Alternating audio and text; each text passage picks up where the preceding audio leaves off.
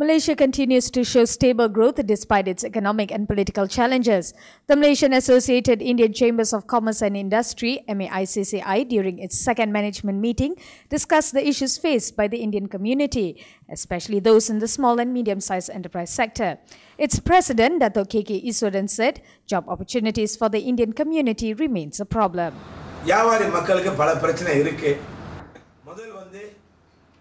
வெளிநாட்டு ஆளுங்க வேலை பட்டாக்குறோம் அது ரொம்ப பிரச்சனை எல்லாம் நீங்க சாப்பாடு கடை போறீங்களோ ஸ்கிராப் மெட்டலுக்கு போறீங்களோ நியூஸ் வந்து எல்லாருக்கும் பிரச்சனை சோ அந்த பிரச்சனைக்கு வந்து அரசாங்கம் மூலமா ஒரு தீர்வு காண்பிட்டோம்.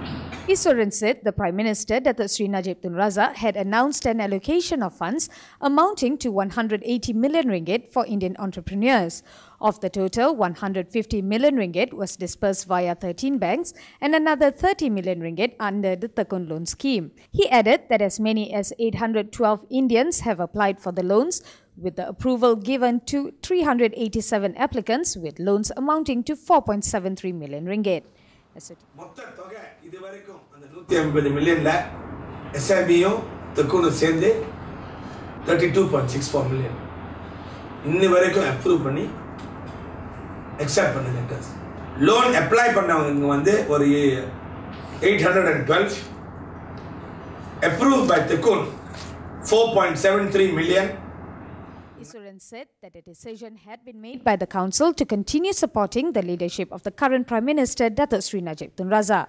நம்ம பிரச்சனையை தீர்க்கணுமா ஒரே ஒரு வழி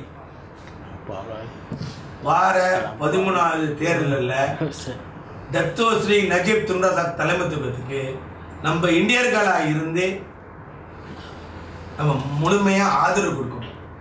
Eswaran was met during a press conference held at the MAICCI office in Kuala Lumpur on Saturday.